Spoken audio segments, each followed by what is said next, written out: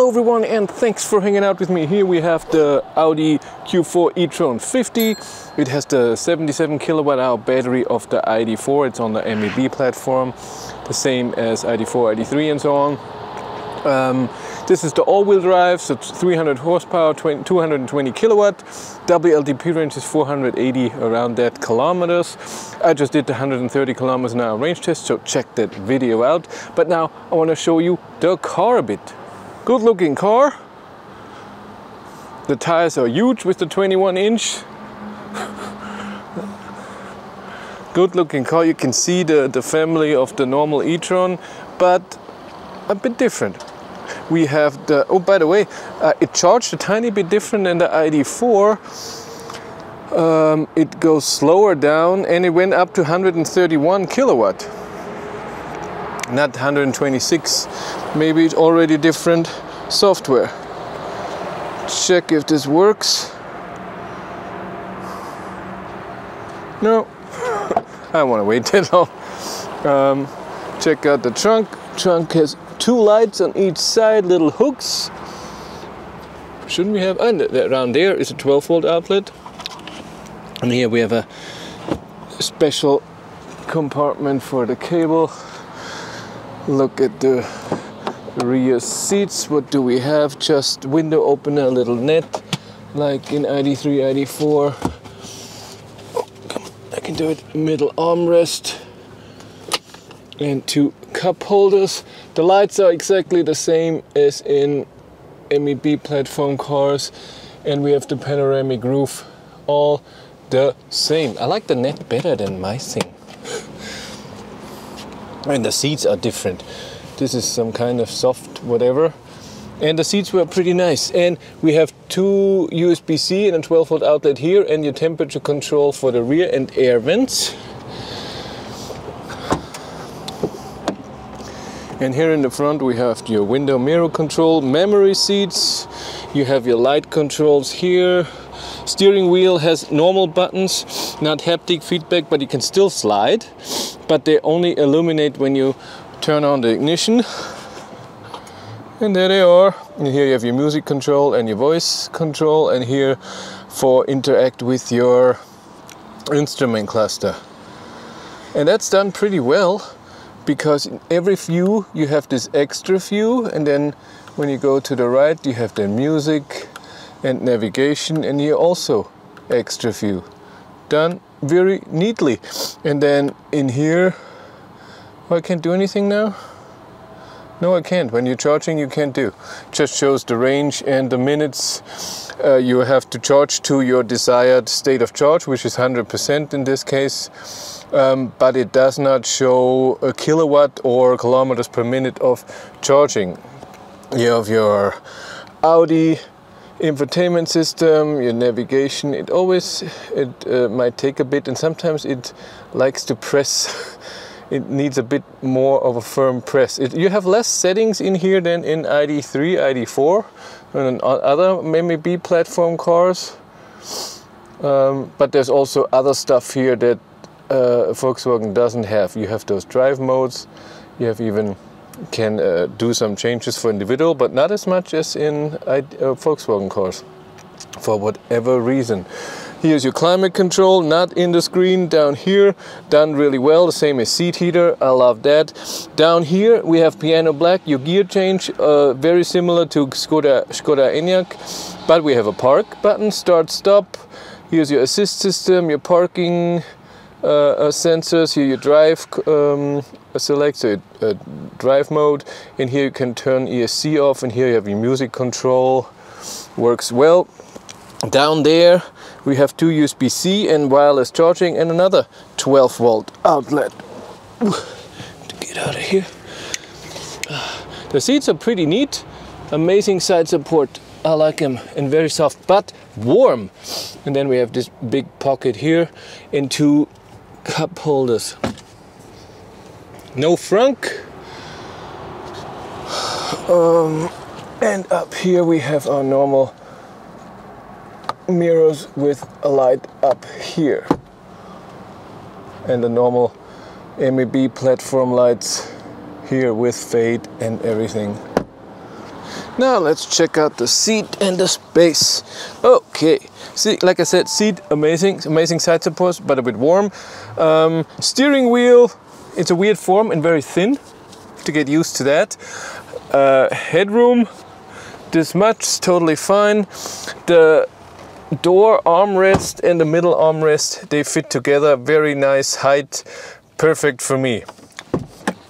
My problem here in the front is the rear window. So with the rear view mirror and the window, and I see this on the lowest position, I can see out in the back, but I cannot, so I see the cars behind me, just the tires in a bit of the bottom. I cannot see the whole car. It's the angle that it's done. I would have to be down here to see the full car, but it's something you have to get used to, and then it's fine. Now let's check out the space in the rear seats. Yeah, definitely less side support. Headroom, nothing. I'm touching the roof. Legroom is a lot. This much I would say, and even then there would be a hole in there, so I have even more, but it's a bit too low. But that's nice. And under the seat in front, well, they have put something here, but I can barely put my feet under this, so that's not an option. And the armrests, do the armrests for both. They're lower than in the front and a bit too low. Yeah, they could be a bit higher. They're made more for kids, I guess. Let's drive the Audi e-tron Q4 a bit. When you put the ignition on, then you get the little privacy thing. You say okay. Do I even have to press start? No, I don't have to. This is the same as in all MEB platform. Yeah, I should know that. You have D and B, and in D you have 3 levels of regen, and the third level of regen is a bit stronger than B even. But what is weird, when you drive, after a few kilometers, the regen level goes to level 2 by itself, and I have put the auto efficiency thing here off, but I don't like it. That's why we drive in B. I'm in dynamic mode. By the way, here you have all your controls. I'm in drive mode dynamic. No? Well, you can select it, so do it like this. And I want to drive back to the dealer. Let's go. Yeah, I have auto hold on, and I've looked everywhere. I cannot find a setting to turn auto hold off. I'm an idiot. That's just how it is. It's not the car, it's just me. All-wheel drive, 300 horsepower, yay! Police here, they're waiting.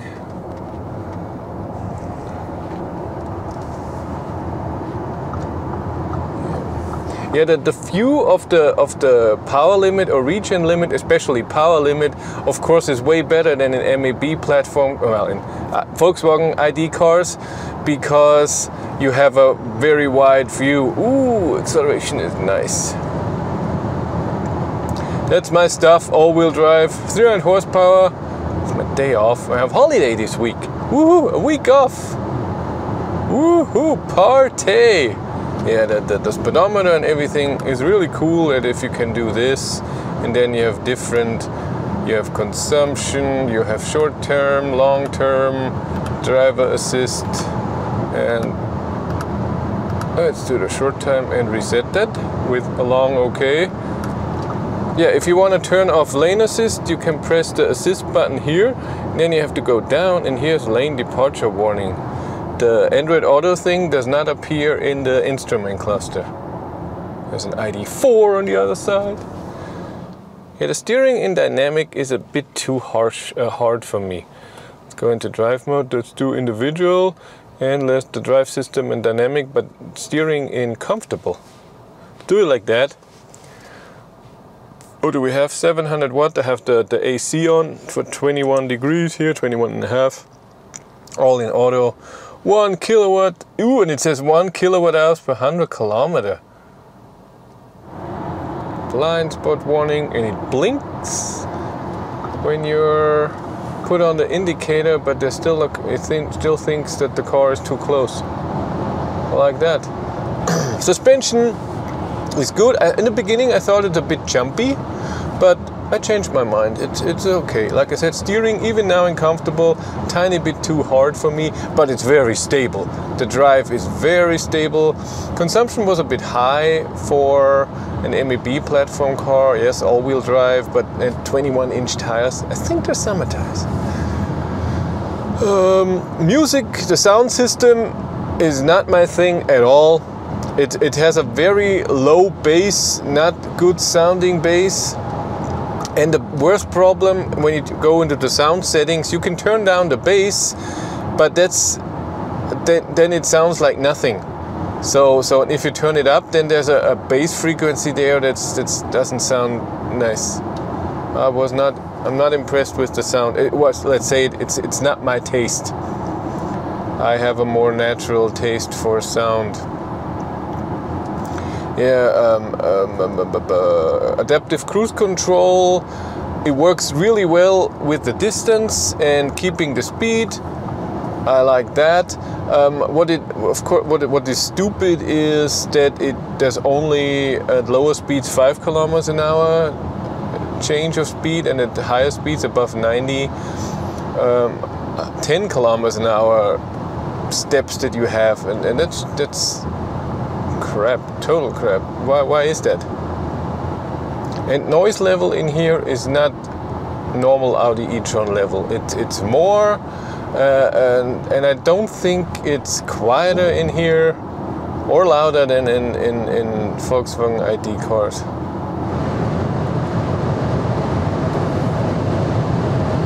Ooh, gets loud at 160. Why are you? Yeah, I should turn off the AC, the adaptive cruise control. That's in the way.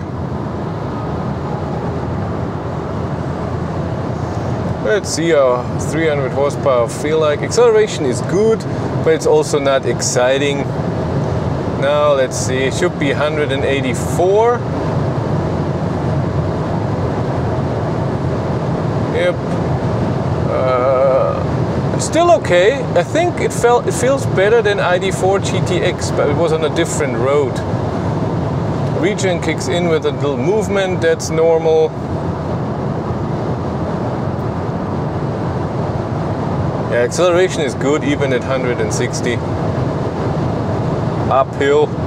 Oh yeah, uphill 180. Burning everything, already burned 5%. Oh my god. Ooh, I think there was a Cupra Born on the other side. What was the warning? I can't see it with the GoPro. I'm guessing distance, front assist.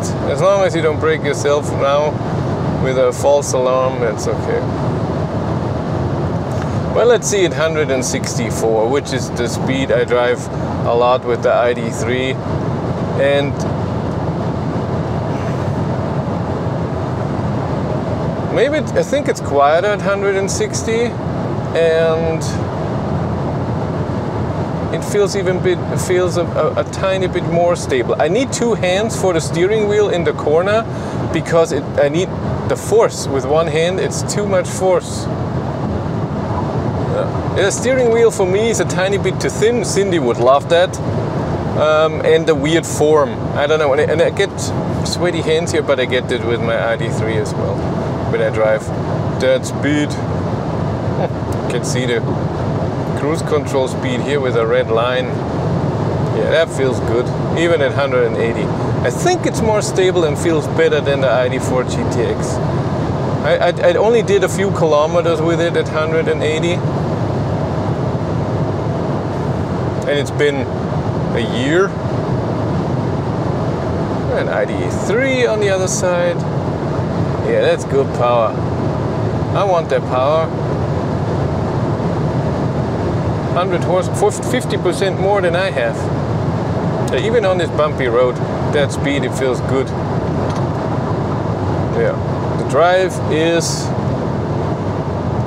recommended. What are you doing? Let's sum up the stuff that's good and bad for me. So good. I love the suspension, I love the stability, really awesome. I love that the heat controls are outside here. I love the instrument cluster. What else do we have? and the quietness in here. And the power. Negative, consumption is a bit high. The screen needs sometimes a very accurate point where you press it. Cannot be off by a millimeter. Steering wheel is not my thing, and the steering is a bit too hard. You need a lot of a bit too much force to steer. And the seats are maybe a bit too warm. Whee! Oh, now it's a great road. It's gonna get quiet. No, the wind is so loud. Ooh, there was the ID4 we've seen before. Is it a GTX? No, normal ID4. Cute! But overall, a good car. It wouldn't be my thing because of SUV style. I like that it's an MEB platform, so it's not like the normal e-tron based on the ICE car version. So that's nice. I like that the memory seats and everything. It could have more reach-in. I would like more reach-in. No one-pedal driving at all. But I think it's a good car. I can recommend it. So look at it. And it has the charge port not in front as the e-tron. It has it in the rear. Like MEB platform cars, other cars. Okay. Key looks like this. You have lock, unlock, and double tap for trunk opening. But that's it for me. Thank you much for watching. Have a great day and take care. Bye.